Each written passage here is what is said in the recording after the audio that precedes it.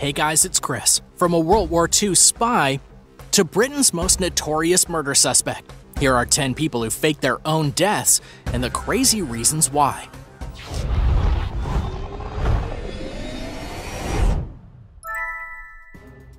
Number 10. John Stonehouse. John Stonehouse became a British MP in the 1950s. He was a man of great ambition, but unfortunately, all that ambition came to an end after he was reported missing off the coast of Miami in November of 1974, and he was presumed drowned. There were a lot of questions surrounding Stonehouse's vanishing. There were some claims that said the mafia was involved. Allegations began flying around that Stonehouse had been a Czech spy during the 1960s. Then news stories started circulating about his financial affairs, and nobody could figure out what was going on. But one thing everyone knew was that his vanishing was mysterious and kinda suspicious. But John Stonehouse, he didn't stay dead for long. He was located in Australia just 1 month later on Christmas Eve.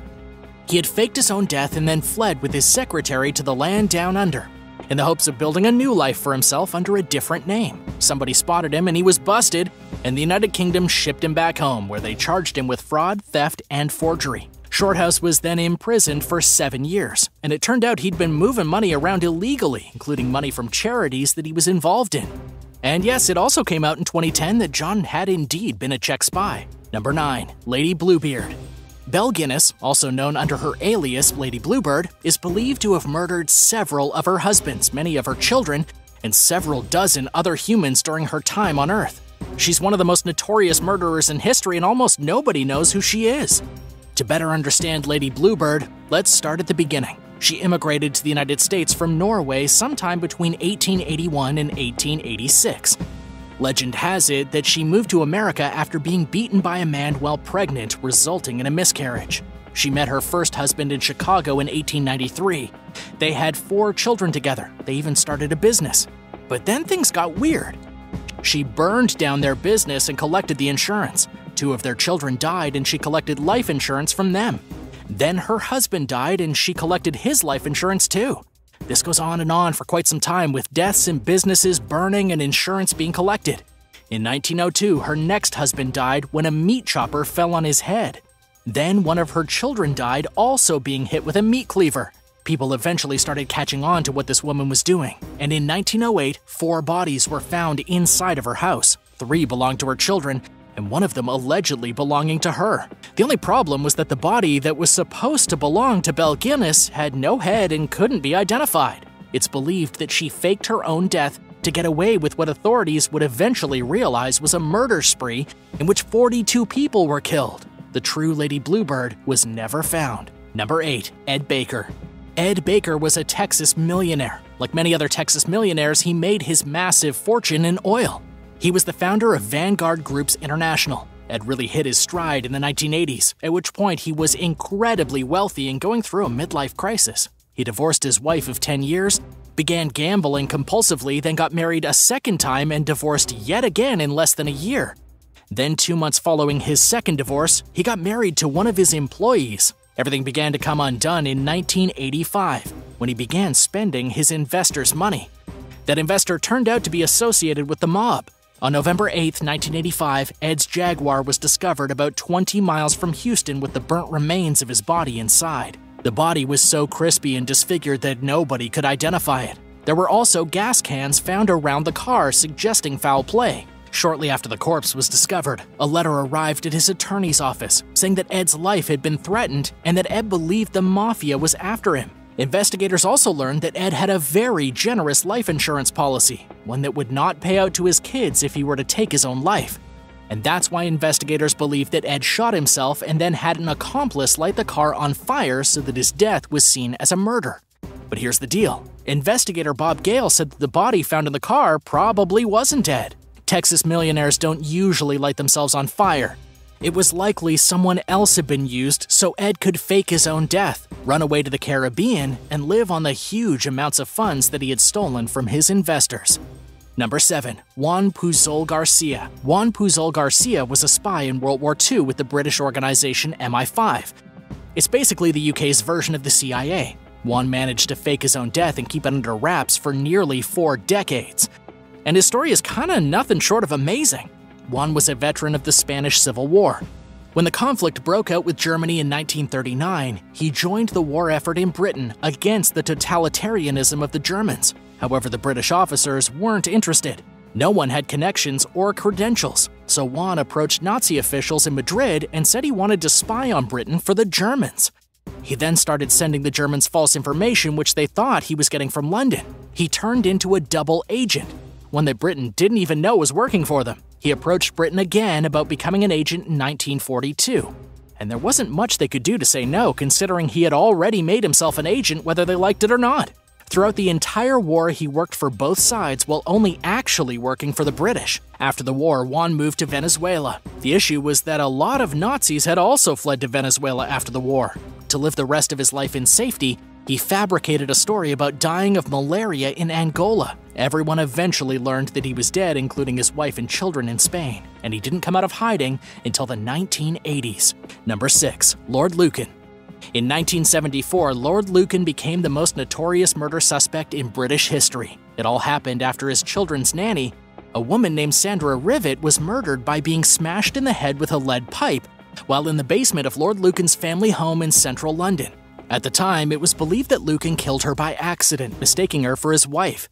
During the attack on the nanny, his wife was also beaten very badly, and she claimed it was her husband who attacked her and then killed the nanny. As you can imagine, Lord Lucan was the main suspect. His car was found stained with blood, abandoned at New Haven. But that was where the trail turned cold. Lucan didn't exactly fake his own death, but he did a pretty good job of vanishing and becoming a legend to the British public. Nobody knows if he's alive or dead even today, and he's reportedly been spotted at a sheep station in the outback, at a Nazi colony in Paraguay, backpacking on Mount Etna, living in New Zealand with a goat named Camilla, and even living as a hippie until ultimately dying in 1996 under the name Jungle Berry. These all sound a little ridiculous, so probably none of these things are true, but nobody knows when Lord Lucan died or if he's still alive today. There were stories that he was fed to tigers at a private zoo in Kent, but again, nobody has any idea what happened to this guy. Number 5. Robert Berger. Robert Berger made a mess of faking his own death. As a Long Island criminal, Robert tried to falsify his passing to avoid going to jail. But he was foiled by something as silly as a spelling error. Robert filled out a death certificate himself, and then his lawyer submitted it. But prosecutors saw the spelling error immediately, a clear giveaway that the document was a forgery. Robert had been facing charges for attempted grand larceny, a crime that isn't that big a deal in the grand scheme of things. But after faking his death, he now faces up to 4 additional years in prison. According to AP News, the death certificate looked exactly like the official documents normally issued by the New Jersey Department of Health. However, the word registry was actually spelled Regsitry, which really kind of gave it away. How would you even pronounce that? Regsitry? If it hadn't been for that little spelling mistake, Robert Berger might still be officially dead. Number 4. Zach Smith. Zach Smith recently faked his own death, and not to get out of going to prison or to escape from fraud or money laundering charges, but to kidnap 2 women in his apartment. Zach, a young guy only 20 years old, sent an email to his ex-girlfriend saying that he was his own father. The email informed the ex-girlfriend that Zach was dead and that she should pick up her property from his apartment. But of course, Zach wasn't really dead. His ex went to the apartment with her friend, probably for emotional support to collect her belongings. What she found instead was Zach still alive and armed with a BB gun. He then trapped his ex and her 15-year-old friend in his apartment and held them at gunpoint.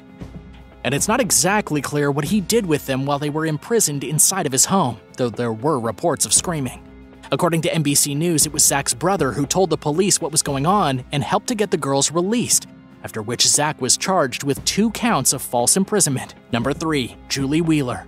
A man in West Virginia has been sentenced for helping his wife, Julie Wheeler, to fake her own death. Shockingly, the husband was sentenced to 8 months of confinement by the Department of Justice, U.S. Attorney's Office, for his part in the scheme.